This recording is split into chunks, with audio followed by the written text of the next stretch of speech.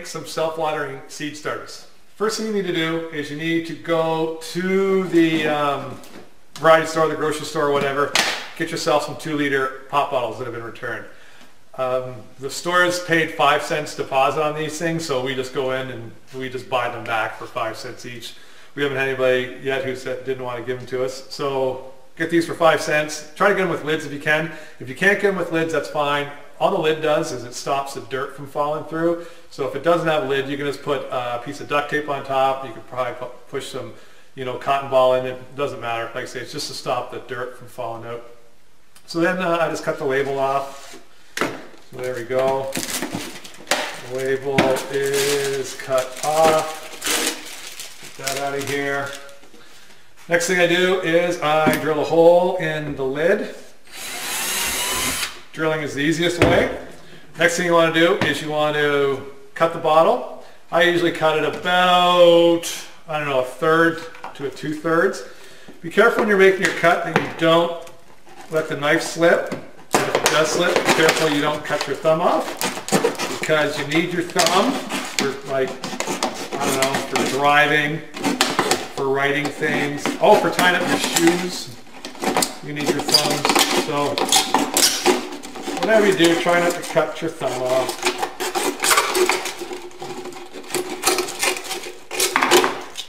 There we go. Got the base, got the top, got a hole in the lid.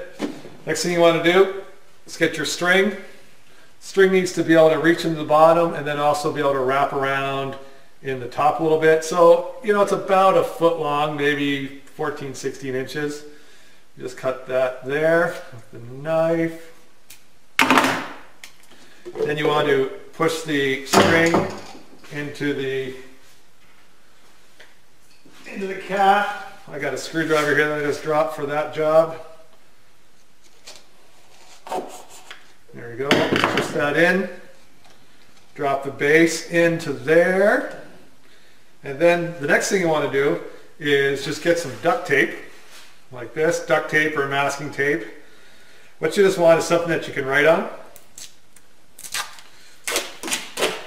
Just get a piece of duct tape like that. Cut that like that. Put that on there. Like that. Oops, I was trying to do it to the camera, so I didn't do it very straight. There we go. And then that's pretty much it. Now all we need is some dirt in the top. Some dirt in the top. So we put a little bit of dirt in the top, and then we get the string, and then we just wrap the string around in the dirt. More dirt on top of the string, maybe just a little bit more dirt. And I like to use I don't just use topsoil, I actually use seed starting potting mix, okay? That, I don't know, that's what it's designed for, so it probably does the best job. Then, there you've got it. All I need to do is just add water. So you just add water here into the base. String goes in the water. Now the string isn't going to wick up any water until the string is wet at the top. So what we're going to do next, and we're not going to do it on camera, but we'll put the seeds in. Once the seeds are in, then you need to water the soil the first time, and you need to get that string wet. Like I say, the string won't start to draw up any water until it's fully wet. As the string on the top dries out, it'll pull the water up from the bottom. Okay, so there you have it. That's a self-watering seed starter. Super easy to make. Like I say, out of all the projects out there, this is the quickest, the simplest, the cheapest, and it gets it's just such a handy thing.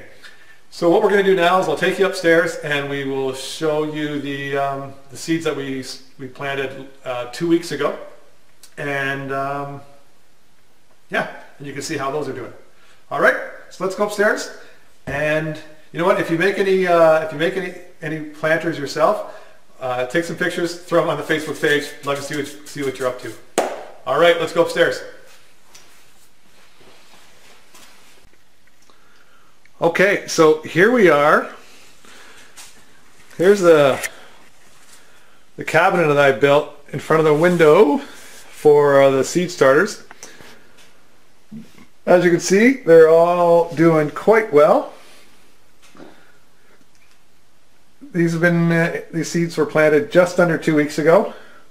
They're doing great. That's yellow zucchini there. Those ones there, that's the cauliflower. These big ones over here are squash. What's this one here? Oh, it's corn. We're growing corn. Yeah, so these ones over here, that's snow peas. So, like I said, I made the planters, we planted the seeds, we watered the soil, made sure that the bases were filled, and then, I think the bases need filled about every 2 weeks. I think I filled them yesterday. So, and we didn't really fill them the first time, so they last a really long time, the water does. So it's just a really good way of getting your seeds started. If you've had problems in the past with either overwatering your plants, or if you're like me and you forget to water them, then this just takes away all that headache, and it makes it really easy to do. So anyway, that's our little thing there. I just got a bunch more bottles. We're going to be making more seed starters this weekend, and we've got all these seeds over there still to plant, and we'll have a good crop this year. So like I said, if you guys have any good pictures of your seed starting solutions, make sure you post them on the Facebook page. I'd love to see them. All right, guys, talk to you later.